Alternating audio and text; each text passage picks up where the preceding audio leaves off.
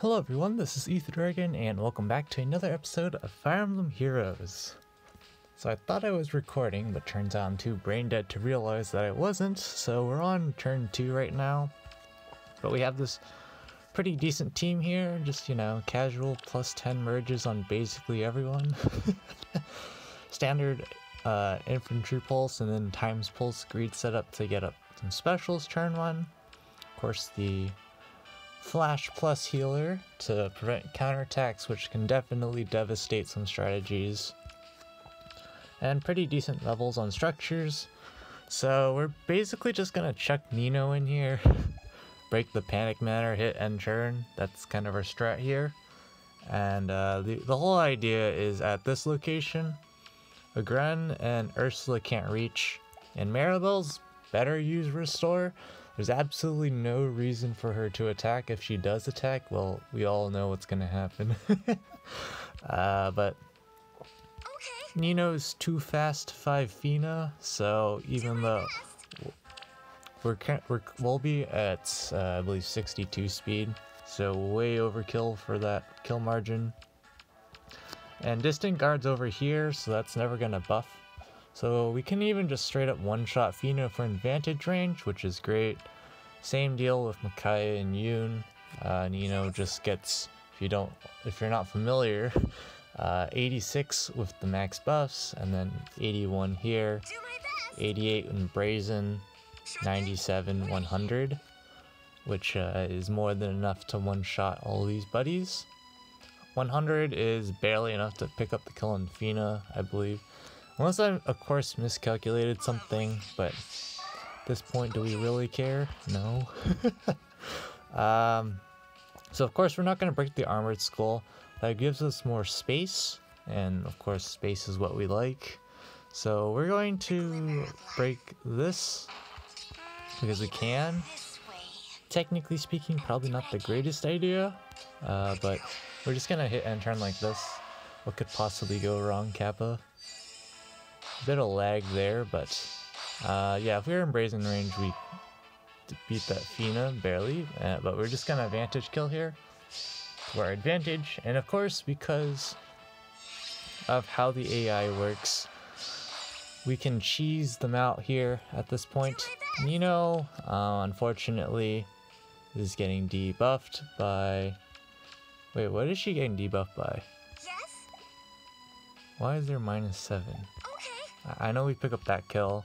We also can pick up the kill on Agren very easily. And Maribel can't one-round KO Julia. Her res is too high. So that'll be fine. It's mostly just Nino versus Maribel. And because we have attack smoke, we're fine there as well. So here, let's actually just compute real quick. 86, yeah, that's more than enough, way overkill.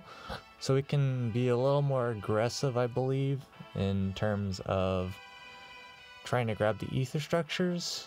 If I'm not mistaken here. Let me just check some things real quick. Okay. Can do this. Into this. And then we can just break this, why not? And we're also just additionally buffing. So we should be fine here. Maribel should be attacking Nino. Yep. Doesn't double here. So we should be fine to just go pick up the ether structures. We can go ahead and smite as well. And it should be a pretty straightforward win at this point, because Maribel cannot 1v1 Nino and double anymore, or have any chance of doubling. So a pretty straightforward win. Definitely was a bit scary, but the fact they had a restore healer means we could exploit their single dancer, and so that's what we did. How do we want to beat Maribel now, though? Good question.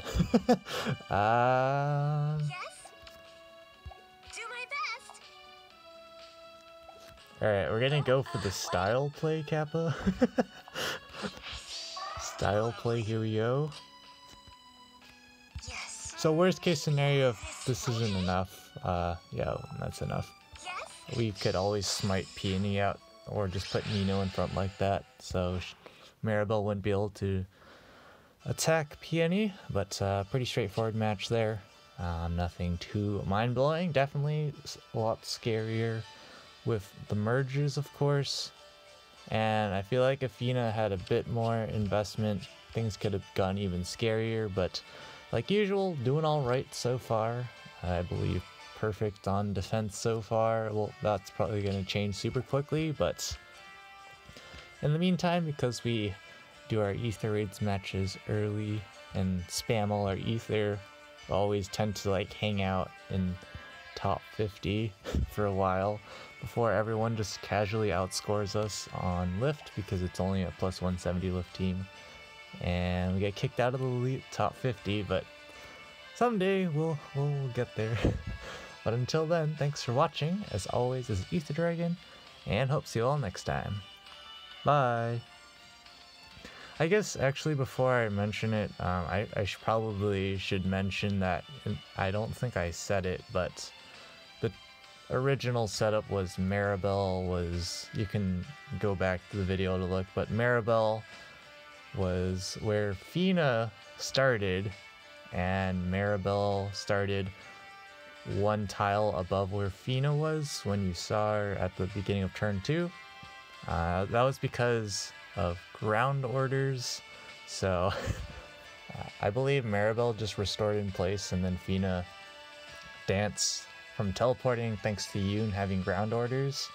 So that Yoon definitely could be spoopy for some folks because it was ground orders, aerobatics, and guidance, so I could totally see things going on, but it's a pretty straightforward team. Like, there weren't any rallies or anything, it was just restore and a bunch of assistless units. But anyways, enough ranting. Until next time.